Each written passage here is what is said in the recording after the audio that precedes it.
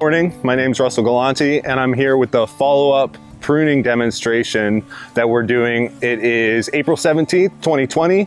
We are at about 8 weeks or 2 months after our initial rejuvenative pruning here at the Waimanalo Research Station Organic Ulu Orchard. What we're doing here today is we're going to go through the follow-up pruning that we need to do on the new flushed growth. So we pruned these trees back pretty hard.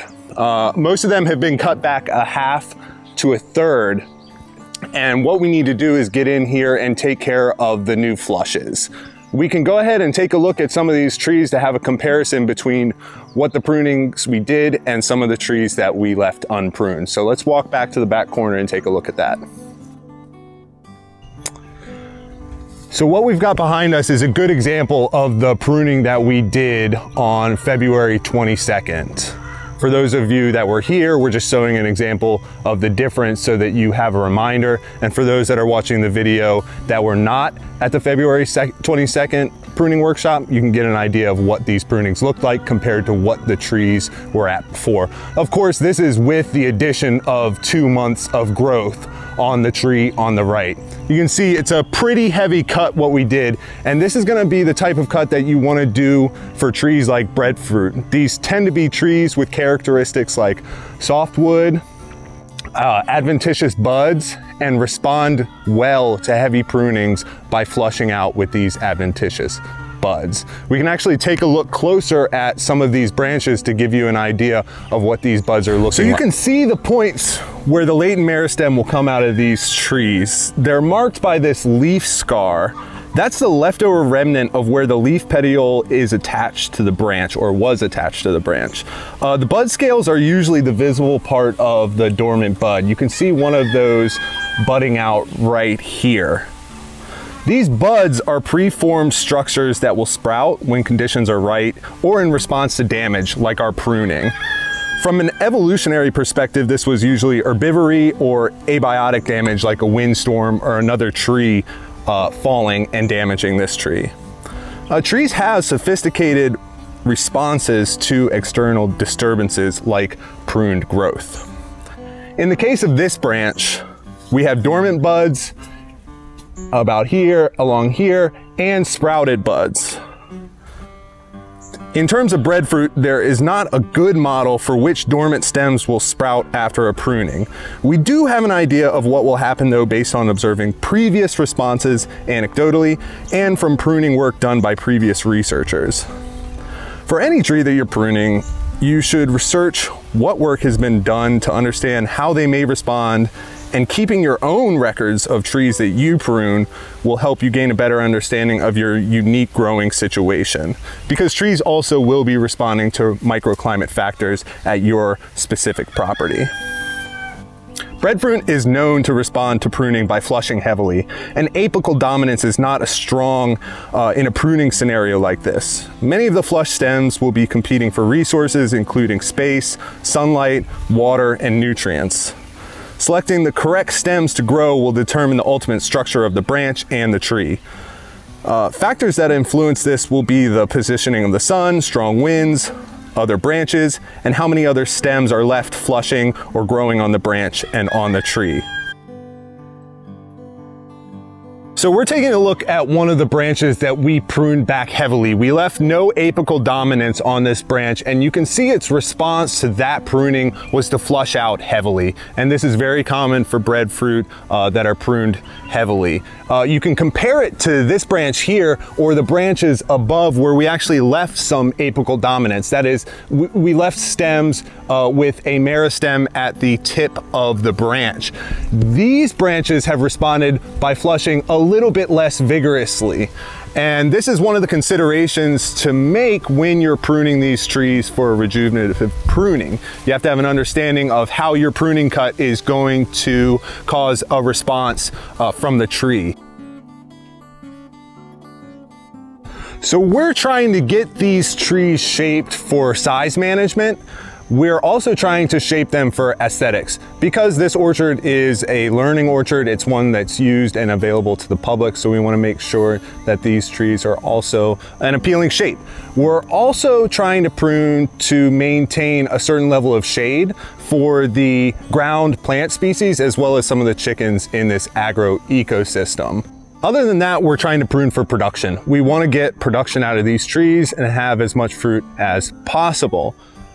Breadfruit yield is tied to canopy width as well as canopy volume, as has been shown in some previous studies. Also, diameter of your trunk can have an effect on that as well. So what we're really trying to do here is develop a wide canopy, but one that also has some volume. So what I'm going to do here when considering what flush growth to leave and what to take is trying to choose growth that will help the plants widen their canopy, as well as filling in this growth to the best of our abilities. Breadfruit usually has codominant stems and trunks, as you can see with this tree's 3 codominant leaders. We want to try to limit too many of these. What we have is a more open canopy right now. We are not exactly pruning the trees for a V shape, although that's the natural outcome from their existing structure and our pruning. We're going to try to promote a wide but filled in canopy, so I'm going to select growth that will best fill in the spaces for each tree. We can go take a close-up of how to remove the new flush growth, but first we should take a look at what we need. First off, friends, you want to have some sun protection. So I've got my trusty hat on. I'm not going to show myself putting on sunscreen, but I do have it on. It's best to wear long sleeve clothes when you're out in the sun like this, as well as jeans and boots. Make sure that safety is one of your first concerns. That being said, I also promote the use of gloves because first of all, you can damage yourself with sharp growth as well as the latex from the plant. You could have sensitivity to that. In terms of other tools, you can either use a scythe. A small handheld scythe is a great way to remove fleshy growth like these new flushed branches, as well as bypass pruners. You want to use specifically bypass pruners. And then other than that, for trees that are higher than you can reach, you would want to use an orchard ladder. Now these are the only ladders that are recommended for ground that is uneven and soft, like fruit orchards often are. We have a ladder that is comparable to an orchard ladder, but I would recommend using a 3-legged orchard ladder for this type of situation. So this new flush growth is very easy to remove. You can actually remove it with just your hand by pulling or pushing the growth opposite of the direction that it's growing. So we've got this stem that's growing outwards from the base of the tree, and all I need to do with my hand is grab it and rip it off. I can also use a pair of bypass pruners to cut the stem flush with the parent branch. I can also use a scythe. We've got a serrated one here, but you can also use a non-serrated to simply cut flush to the branch. So I'm going to walk you through how to prune one of these branches. What we've got here is a branch that's lowest to the ground. We've pruned it back heavily. It's got no apical meristems that were left over, so it's flushed heavily. The first thing I did was removed any budded meristems from the first 3 foot of the trunk itself, because we don't want any branches growing too close that might become codominant trunks and also may cause issues from rubbing or crossing against other branches. Other than that, I want to select growth that's about 2 feet apart. I don't want to leave branches too close together. So what I'm going to do here is I like this branch right here. I'll prune here. I want this stem to go out this way. I'm expecting that growth to occur. I've got a stem right here that I know is going to grow and cross with this stem, so I'm going to remove that, and I'll remove his friend right here. Feeling a bit like Bob Ross right now. We've got a lot of flushed growth right up along here that I'm going to remove, so I don't want this. I don't want this. I will leave this with the expectation that it's going to fill in growth right here. But because I'm leaving this, I want to remove some of the growth that's around it so we don't have too much competition. I want to try to select stems that are either horizontal or vertical in terms of their orientation on the branch. In terms of stems that are budding from below, I want to try to remove those because oftentimes they won't grow correctly. They'll end up growing up and around other growth. let's see here. I'm gonna remove you.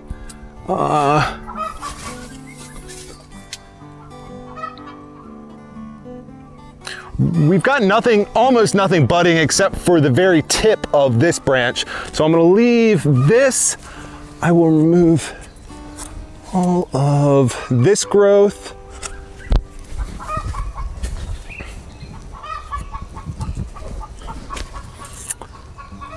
And there's a few branches over here that you may or may not be able to see that I'm removing to give about 2 feet of growth, leaving only about 2 or 3 buds on this branch.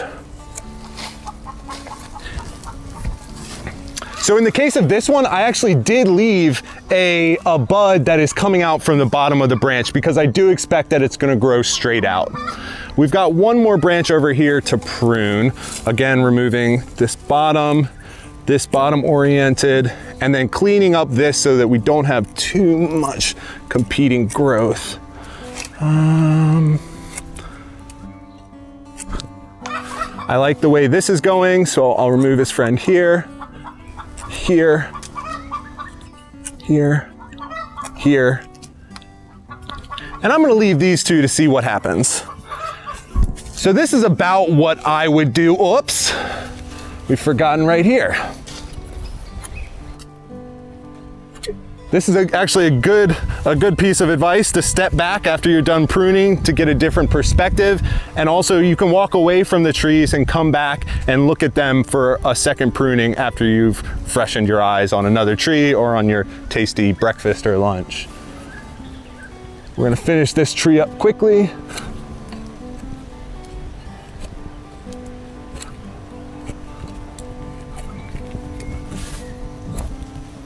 I've left one stem right here. It's coming out this way, so I want to fill in a space over on this side. So I'm going to try to remove some of this growth.